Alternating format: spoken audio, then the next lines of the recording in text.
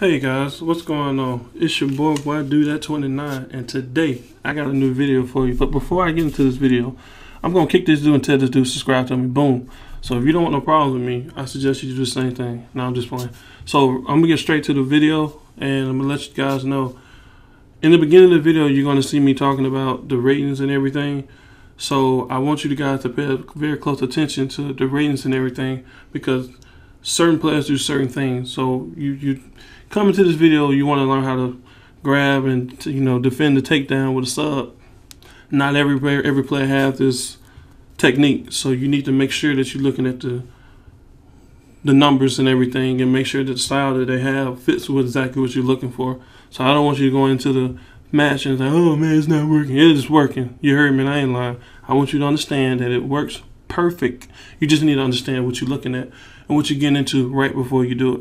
So I am going to stop talking, and I'm going to get in my serious voice, and I want you guys to pay attention to me of what I'm saying. So I'm going to be all over the place. I'm going to be talking about a lot of things. So as I'm clicking over, leave it on 2-9. What I want you to do in this video, I want you to pay attention to the arrows, and also when the opponent attack you, hold down L2, R2 at the same time. Also hold down the right thumbstick. Depends on the person, you're going to get different type of reversal. Some have the arm bar, also some have the Juco throw. Just keep looking at the arrow and it'll tell you exactly what type of choices you have up there. Also in the video, you're going to see that there's different types of throws and things you can do. I know I'm repeating myself, but it makes sense what I'm saying when you start doing it on your own. Now, all this stuff can work even if they try to slam you through the clinch. It'll also work as well. You can reverse anything out the situation. Now, when it comes to this, you have to be patient and read the situation. Again, when you are in these positions, you need to hold down R2, L2 at the same time. Also hold the right thumbsticks. And again, I'm going to repeat myself again. Depends on the person you have. You can do different type of reversal. Everybody do not have the reversal. Someone like Tyrod Whitley will probably most likely be double underarm and take you down, or slam you down, put you straight in the sidearm. So it depends on the person. So every person, every character is different. So it depends on the person that you need to do what you need to do. So if you have someone, like Stephen Thompson, I don't expect them to have it. I don't expect them to have it. So again, look at them ratings, go to practice, and pay attention. They have like a combo list that you can go to, which on this video I'm not going to show you that yet. I'm going to show you that later. Right now I just want y'all to see exactly what to pay attention to, because I'm not going to keep saying the same thing over and over.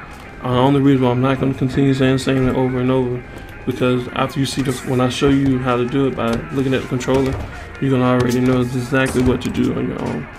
And if you don't, just comment it below and I'll reply and I'll tell you exactly what you need to do. So again, the reversal will work in any situation when they try to grab you. The clinch, the single, and the double. It'll work in any situation. Again, this will save you a lot of time, a lot of trouble. That's one of the reasons why I like this takedown. That's one thing I do like about it, is because anyone can do it. Nate Diaz has a good takedown defense as well. So I know lately, Ricky J Sports brought up about how the top players are grabbing people and keeping them down.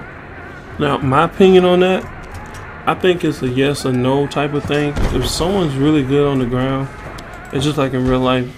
I mean, that's their job. That's their main meat and gravy. I'm not gonna hate on that. If you playing against someone that can reverse everything, yeah, I can understand that part of the game is being very boring. So I agree with him on that perspective, but at the same time, I cannot hate or get upset with anyone. Now, this is the match that I had. This is the third round of the fight, and he had George St. Pierre. And at this point, the match is almost done. I pretty much had him beat, and in this situation, he tried to go for the grapple, and it did not work. And I just got him out of there with no problem. Made him tap in the situation. Right when I made him tap, he quit the game. So subscribe to my channel. Follow me on Twitch, Facebook, Snapchat, and Twitter, and all of the same. Why do that 29? Subscribe to me. Love you guys. Peace out.